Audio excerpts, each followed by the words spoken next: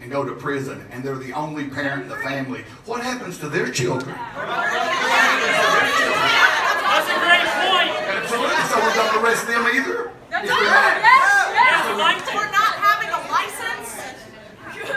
People, there's no difference of people who are cited before 287G came into effect and after 287G came into effect. If you were cited on a traffic offense before, it's no different now. You're still cited. Citation's the same as an arrest? Absolutely.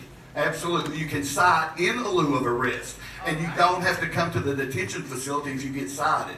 And the people that were cited before 287G are the same people that get cited after 287G. Nothing has changed. And if you can look at the numbers, you can obviously see 350 out of 12,000 arrests. That's down from 16 and 17. The numbers have dropped. So it doesn't validate your point. Then why do we need a policy then? What do we need a policy on? What? Why do we need 287G if the numbers have dropped? That's to show you it doesn't have any. It doesn't matter about the number. Then we don't need it. The policy doesn't matter about the numbers. It's not changed the numbers. Then in fact they've gone down. So where's the justification? I'm still waiting on that.